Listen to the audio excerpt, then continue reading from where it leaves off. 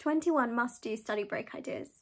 Welcome. First one would be meditating. Studies have shown that meditating not only increases your attention span, but also reduces stress, anxiety, and boosts your memory. The second would be to drink water. When you are as little as 1% dehydrated, your cognitive functioning and your mental clarity can decrease by 5%.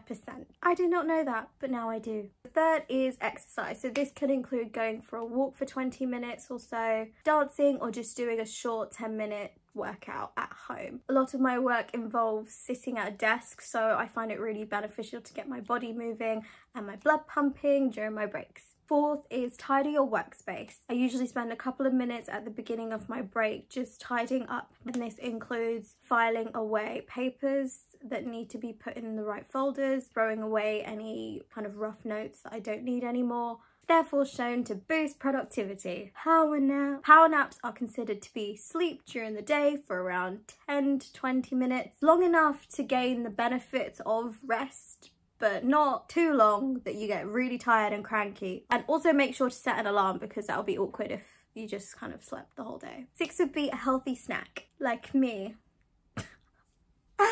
Oh, that's so inappropriate. This is supported by the World Health Organization, suggesting that people who chose healthier food options were 20% more productive at work. 7th would be going out in nature, boosting short-term memory, concentration, and creativity. Interestingly, as little as 40 seconds in nature has been shown to put your mind into a relaxed state. 8 is listen to music, associated with lowered anxiety, blood pressure, and pain. Listening to music may also increase the production of new neurons in your hippocampus, the region of your brain associated with storing and recall of memory.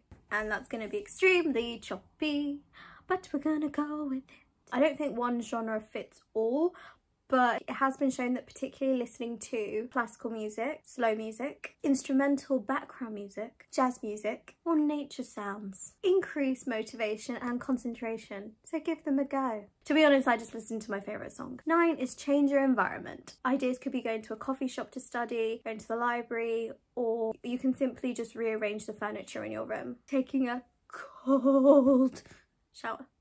I like taking cold showers because I have a cold soul.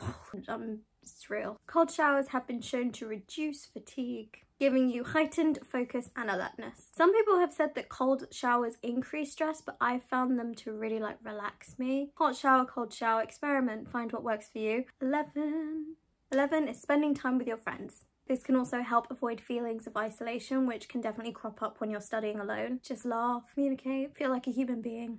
Read a book. Read a book. If your studies are quite academic, I'd recommend reading something that's nothing too intense, so just a bit of light reading.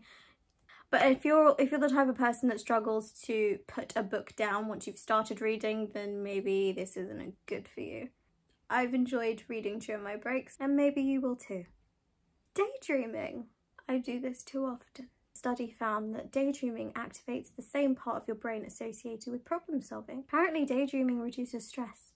I did not know that. 14 is do the energy routine. Namaste. This is probably very new to you. You can literally just Google the energy routine. It's just a series of movements, visualization techniques that my auntie showed me. I'll probably be doing a video, my own version of this video soon. It's supposed to really help lower your anxiety and boost your mental clarity, so I would recommend it. I pretty much do it every single morning and it's really helped me, so I've linked it in the description box below if you want to give it a go, so try it. Energy routine. Stretching. Oh. Look at those faces. Movement enhances blood flow to your brain as well as your muscles, contributing towards a clearer mind. Run a quick errand. Yeah, I don't like running errands during my break.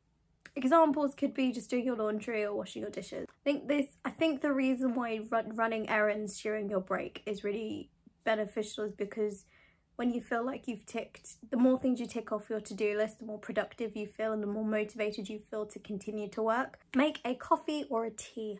I'm obsessed with tea. I drink tea all the time. I actually have a tea routine. yes, a tea routine. I drink tea depending on the different times of the day. I think I have an unhealthy relationship. Speaking of tea, here we go. Listen to a podcast. I find listening to podcasts really enjoyable. I'm obsessed with Jay Shetty's podcast On Purpose. I listen to it every single day. I'm just catching up with the hundreds of episodes that I've missed.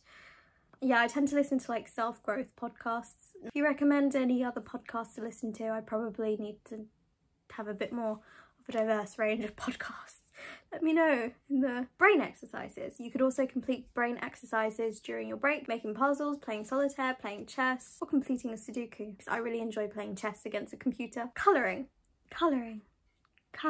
Colouring has been shown to put you in the same mental state as meditating, generating quietness and mindfulness. Colouring also activates both hemispheres of your brain, the left and the right, which the left is more logical and the right is creative. You use the logical left side of your brain when you're colouring in the lines, and the right creative side of the brain when you're choosing which colours you want to use. You reward yourself. Treat yourself. It's okay. If you found that you've been working really productively, you've made really good progress, and you've been taking things off your list, there is nothing better than to reward yourself for your hard work with an enjoyable or pleasurable activity. This helps you to associate studying with positivity because you're giving yourself a reward. It also helps with motivating you in the future as well.